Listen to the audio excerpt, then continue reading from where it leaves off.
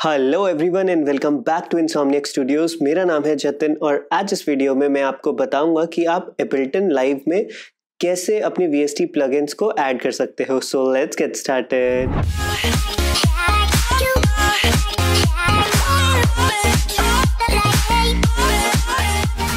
So guys, पहले मैं video बना चुका हूं जिसमें मैंने आपको बताया था एबल्टन के बेसिक फीचर्स के बारे में, थोड़ा बहुत मैंने ब्रीफ किया था। अगर आपने वो वीडियो चेकआउट नहीं करा है सो कार्ड में लिंक मिल जाएगा, जाके वो वीडियो चेकआउट कर सकते हैं।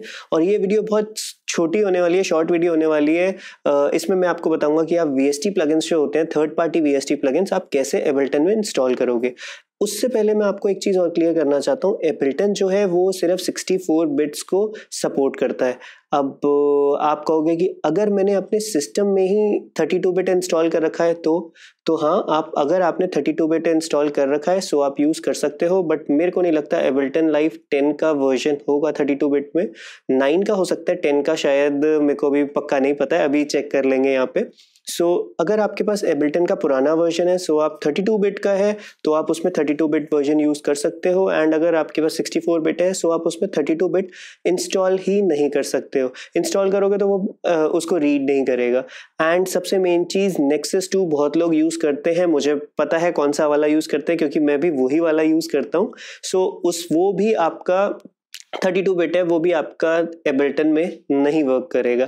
थोड़ा टाइम रुक जाओ, 64 बिट अवेलेबल होगा, फिर उसके बाद उसको भी यूज़ कर लेंगे। सो अब विदाउट वेस्टिंग टाइम सीधा चलते हैं कंप्यूटर स्क्रीन पे। सो गाइज, ये रहा क्रोम। सबसे पहले हम देखते हैं कि एबल्टन 10 32 बिट अवेलेबल है या नहीं है। सो 32 बिट ABLETON।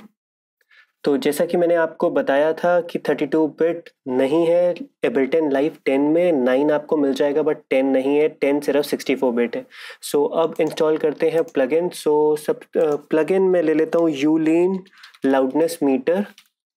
सो ये है loudness metre, यूलीन loudness metre, and ये फ्री प्लगइन है ये। सो इसको हम डाउनलोड करते हैं और इंस्टॉल करेंगे। सो विंडोज़ के लिए मैं यूज़ कर रहा हूँ, सो विंडोज़ के लिए मैं कर देता हूँ। तो आप इस तरीके से कोई भी प्लगइन यूज़ कर सकते हो। सो फ्री प्लगइन मैं अभी यहाँ पे ले लेता हूँ। सो ये यहाँ पे डाउनलोड हो चुकी है। एक बार इसको करते हैं ओपन। अच्छा, एक चीज़ और, यहाँ पे सबसे पहले मैं आपको मेन चीज़ बता दूँ कि एबल्टन में सिर्फ आप एक ही फोल्डर के अंदर अपनी VST प्लगइन्स को इंस्टॉल कर सकते हो। वो फोल्डर आप कहीं पर भी रखो, लेकिन फोल्डर एक ही होना चाहिए। मैं आपको अपना दिखाता हूँ क्या फोल्डर है मेरा। यहाँ पे प्रोग्राम फाइल्स और स्टाइनबर्ग एंड VST प्लगइन्स। सो इस फोल्डर के अंदर मेरी सारी प्लगइन्स हैं, आप देख सकते हो। मैं एक बारी इसको प्रॉपर्टीज दिखाता हूँ। सो 11.3 GB की मेरे पास VST प्लगइन्स इंस्टॉल्ड हैं सिर्फ इस फोल्डर में। सो यहीं पे मैं यूलीन लाउडनेस मीटर को इंस्टॉल करूंगा। एंड कोई भी प्लगइन आपको इंस्टॉल करनी है आप ऐसे ही करोगे, उसी फोल्डर में करोगे। वो फोल्डर आप कहीं भी रख सकते हो, सिर्फ उसको आपको पाथ देना है। सो यहाँ से मैं इस प्लगइन को इंस्टॉल करता हूँ। ये रहा सेटअप फाइल, डबल क्लिक करता हूँ और अब मेरे को चाहिए 64 बिट की प्लगइन सिर्फ। सो मैं यहाँ से 64 बिट प्लगइन कर लूँगा, VST 2। सो ये रहा 64 बिट VST 2 प्लगइन और कर दूंगा नेक्स्ट।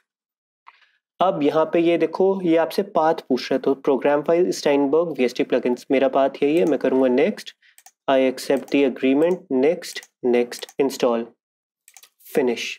सो अब ओपन कर लेते हैं एबल्टन। मैं एक बारी और चीज़ यहाँ पे दिखा देता हूँ। उस फोल्डर में जाते हैं और एक बारी देख लेते हैं कि वो प्लगइन वहाँ पे आई है या नहीं। सो VST प्लगइन्स एंड यहाँ पे यूलीन लाउडनेस मीटर आ गया है। सो इसको कर देंगे क्लोज एंड यहाँ पे आ गया है एबल्टन। सो अब इसके प्रेफरेंसेस चेक करते हैं, मैं आपको बताता हूँ कैसे होगा। सो इसको पहले बड़ा कर लेते हैं, देन ऑप्शंस, प्रेफरेंसेस पे आप जाओगे एंड यहाँ पे आप देख सकते हो प्लगइन्स। सो यहाँ पे जाके आपको इसका पाथ देना है, जो कि आप ये देख सकते हो, VST 2 plugin custom folder.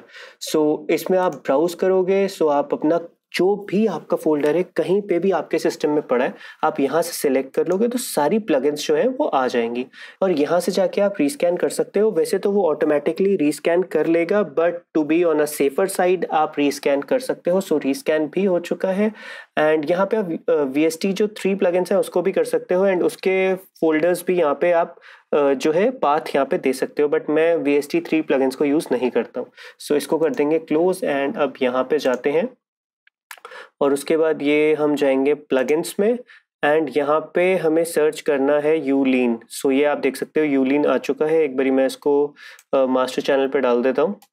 Okay, ये अरेंजमेंट व्यू पे आ गया। सो ये यहाँ पे हमारे पास यूलीन लाउडनेस मीटर 2 आ चुका है। हमने एक VST प्लगइन इंस्टॉल कर लिया है। आप इसी तरीके से कोई भी प्लगइन को इंस्टॉल कर सकते हो, सिर्फ आपको ध्यान रखना है जो DLL फाइल है वो आपकी एक ही फोल्डर में सेव होनी चाहिए। जैसे यहाँ पे मेरी है स्टाइनबर्ग के अंदर ये VST प्लगइन। सो आप चाहे तो ये बना सकते हो फोल्डर या कोई भी बना सकते हो। आप यहाँ पे भी बना सकते हो प्रोग्राम फाइल्स 86, इसके अंदर भी बना सकते हो। ये आप पे टोटली डिपेंड करता है।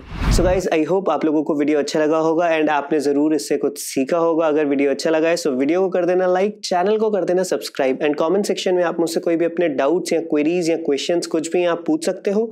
मैं उसका आंसर करूँगा और अगर पॉसिबल हुआ तो मैं वीडियो बना दूंगा। सो आज के लिए इतना ही, मिलते हैं नेक्स्ट वीडियो में।